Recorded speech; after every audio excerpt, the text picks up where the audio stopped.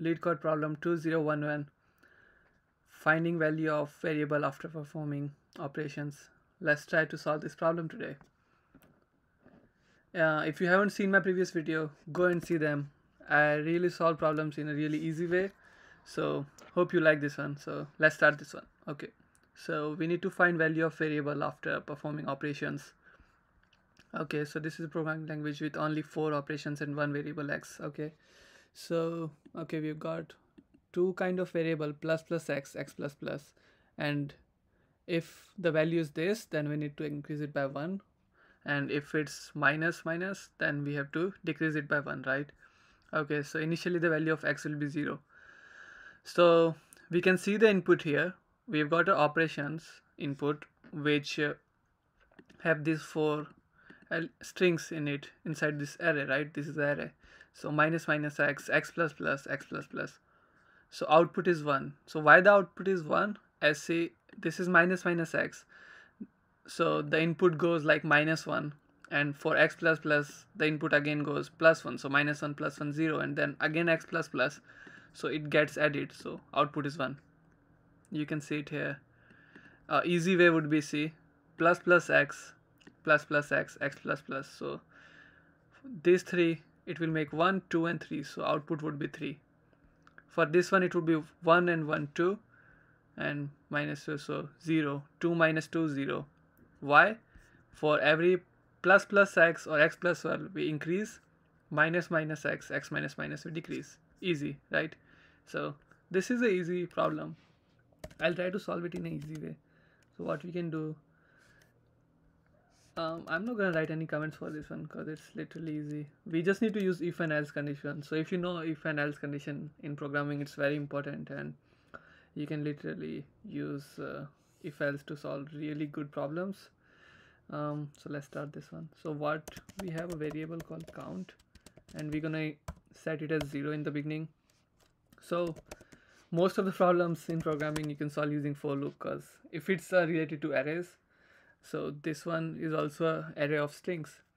So we'll use for variable for where I equals 0, I should be less than operations dot length I plus plus, right? So after this we got hold of all the strings.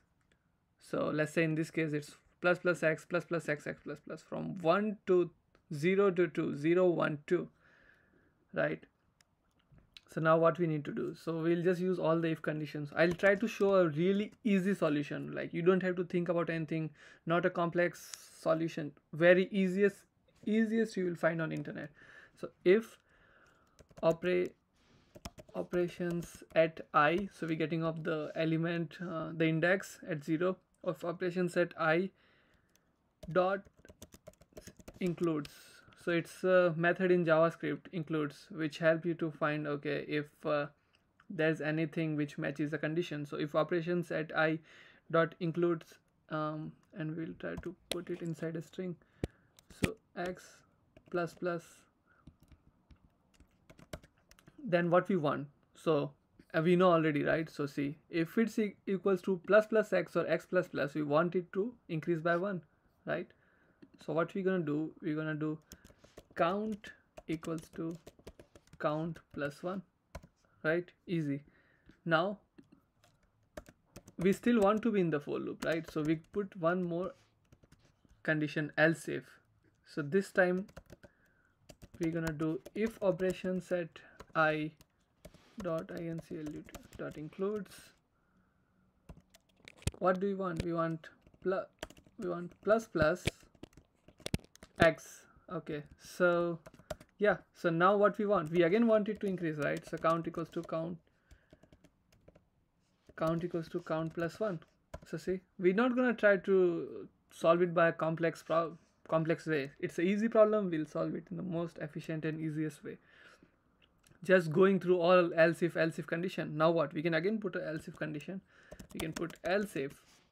Now this time if operations at I dot includes, if it includes x minus minus, then what do we want? We want count to be count minus 1, right?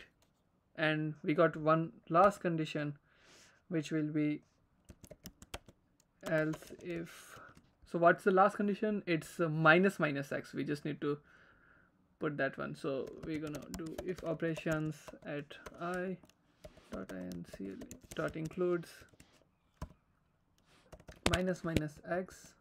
Then what do we want? We want count variable to decrease 1 from it, right? So see this, that's it. And now what do we want? After all these conditions are being checked using this for loop and the count is always changed. So what do we want? We want to return that count. Okay, so I'll give you like one more round of explanation. So see what happened in the beginning. Let's say for this one, right? We'll try to take this example into consideration and see for this one. So what happened in the beginning? It went through this for loop. So what's the, I'll try to explain everything. So what's the length of this array? 1, 2, 3, 4, fourth, right? Okay, so it went okay, array starts from 0. So 0, 1, 2, 3. So it says okay. So if operations add 0 dot includes x plus plus, does it includes? Yes, it does. So it says okay, increase count by 1. So what's count? It's 0. Okay, so it says 0 plus 1, 1. Okay, count is 1. So count went to 1 here already. Then it says okay, else if none of the conditions gonna test, because it's not, then it goes okay, it increases by 1 because it's I plus plus. It increases by 1 and it says okay, does operations at 1 includes x plus 1? Does it? No. Then it goes and check this one. Does it includes plus xx? Yes, it does. So it says okay, increase count by 1 again. So count was already 1 before, you remember. Then it's gonna be 1 plus 1, 2 now. Then it checks I equals to 3 now. I equals to 2, sorry. So 0, 1, 2 minus x. So it doesn't satisfy this condition, not this, not this, not this. It says okay, does operations at I dot includes minus x? It says yes. Okay, so reduce minus 1 the count. So it says okay, count equals to count minus 1. What was count? Count was 2. 1 here, count was 2. So it says okay, 2 minus 1, so 1. Then now count it sends here and count is 1. Then it says okay, I equals 3 now, plus, right? So it says okay, 0, 1, 2, 3, x minus. So where is x minus? It checks and it says okay, again decrease count by minus 1. So 1 minus 1 is 0. Then it says okay, now I equals 4, but you know 0, 1, 2, 3, 4. Then it cannot because it's going out of for loop. So it will go out and it will return the count. What was count? Count was 0. That's all. It should work and give us the answer we want. See, we got a really good runtime, and if we try to submit the solution, so yeah, we got a good runtime and a good memory usage. So see, really easy problem and a really easy way to solve it. You don't have to make it complex.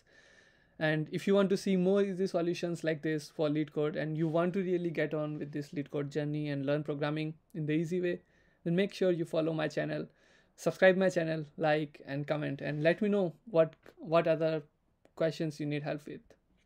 Thank you.